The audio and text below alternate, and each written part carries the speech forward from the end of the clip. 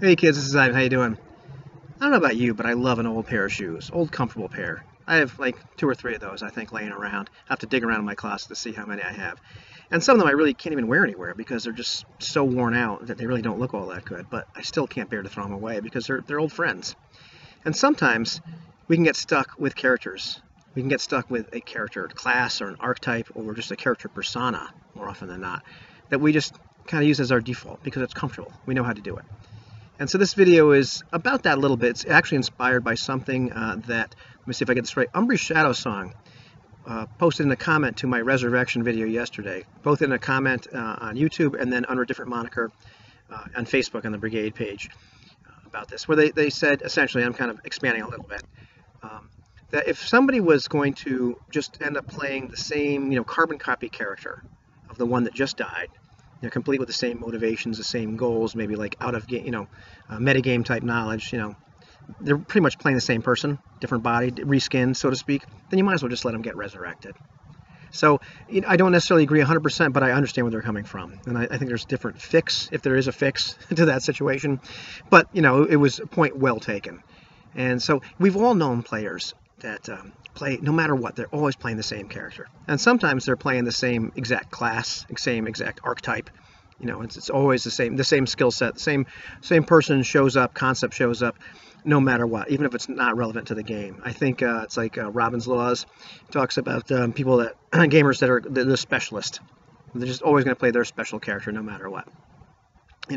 Probably it's even more funny and maybe more common is they play the same persona no matter what. I have plenty of friends that just no matter how they reskin the character, or what kind of class they played, or archetype, depending on the game system, skill set, stated personality or motivations, the same guy always shows up at the table, the same game persona.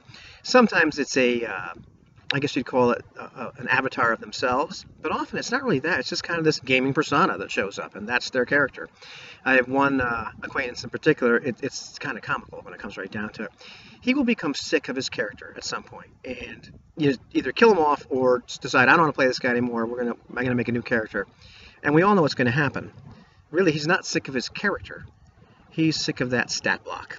He's sick of that set of abilities. Whatever it is, he just wants to, pretty much reskin. He wants to get a new body, reskin, because the same character shows up at the end of the day. So, we kind of accept him, for who he is, and that he's going to do that. But that's, you know what?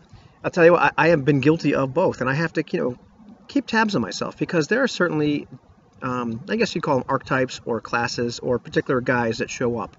I have some character personas that I'm more comfortable with, and some of them are very useful for exploring a new game. If I play a action-oriented, impulsive guy who looks or leaps before he looks, I can really kind of explore the game's systems and see how that all works. And that's a very comfortable guy to play sometimes.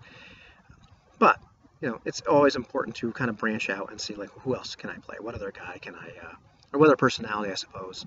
What other set of motivations? What other skill sets can I explore? And so that's something to be aware of. I think when it really comes down to it, it's really not an issue of, let's keep a resurrection mechanic in or something, something like that. I think it comes down to player maturity and player accountability. There's a maturity level where you decide, hey, you know what, I'm not going to, or we're going to call you out on metagaming when you play your new character and they have the knowledge that the old one did, or they carry the old grudges, or think they have the same context, or whatever the context might be. There's also that, I guess, accountability to not only the other players to not do that, but accountability to yourself, to allow yourself to experience a different character.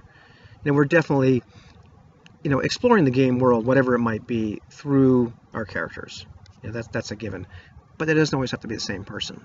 It can be very liberating. What happens really is we're robbing ourselves of the experience of playing, different personalities, different sets of motivations. Different skill sets if we're just kind of stuck on one, and we're robbing the other players of maybe like having a more verisimilitude, where the same guy just doesn't show up all the time, kind of tangentially, which I just I didn't know if I want to make a different video or not, but I'm just gonna throw it in there. There's some other mechanics which I find they're not quite resurrection, but they're interesting, and maybe they're not mechanics, they're like concepts Um, Something like, if you watch Star Trek Deep Space Nine, I think they're called the Vorta. They're part of the Dominion race, where there's a particular race of people. Should they get killed, well, they have a clone backup, and they'll have most of their memories, except probably the ones where they got killed. Occasionally, the personality will vary.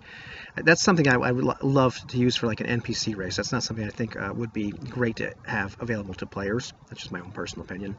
I also really dig, the new Cylon vibe that came on the remake of Battlestar Galactica. That was kind of nifty. Once again, kind of an NPC thing. I don't think that would be something I really want available to players. I wouldn't want it available to me as a player. I think it would feel a little bit too much like cheating. But that's kind of a neat little vibe. And probably one of the things that really intrigues me about Eclipse Phase is that whole vibe in that game, where you store a digital backup. They did not make this up. This is an old sci-fi idea. You store a digital backup of yourself, back it up every once in a while. It's in a remote site or whatever, and you go someplace dangerous, and should you get killed, well, then you can get backed up. You won't have any of those memories from the point you backed yourself up. However, you also have this little cortical stack, I think is what they call the device, implanted in your skull. And if that gets retrieved, well, then you have your memories up to your moment of death. Now, that's kind of neat. Or I think there's also this vibe where you can beam your intel, or your memories, your consciousness, off-site if there's a suitable satellite or whatever piece of technology you need. So you're gonna die. You're gonna die. You beam your consciousness out that way. So now you have all your memories intact. Kind of a neat little shtick. But here's the thing where it gets we get back to player maturity and player accountability. The possibility exists that, of course, that you don't successfully do that, and now you're not really aware of the circumstances of your death. Part of it could be you're not sure who you killed you, if somebody's got it out for you. Part of it is that the organization that you're working for, they might have just, either killed you or, got your cortical stack back and decided, no, we're not going to let him. He has sensitive information. We're not going to let him have it. So we're just going to resurrect the backup. And even in the game, here's a spoiler coming. There's a little piece of fiction in the game at the beginning where characters go down to some planet.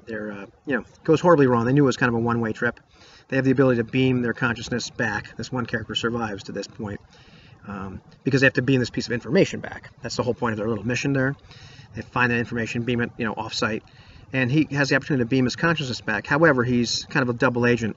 Not really. The thing is, he's got a loved one in custody of a rival group. Contacts the rival group, says, I have this information. They're like, nah, we're not going to let your loved one go. We need more from you. And he decides, no, that's not really a good deal. And they say, well, you're putting their life in jeopardy. Things are going to go really bad for them. And so it's not really said in the game, but it's kind of implied, or at least the takeaway I got from that, was that this person decided it would be too painful to live with that knowledge.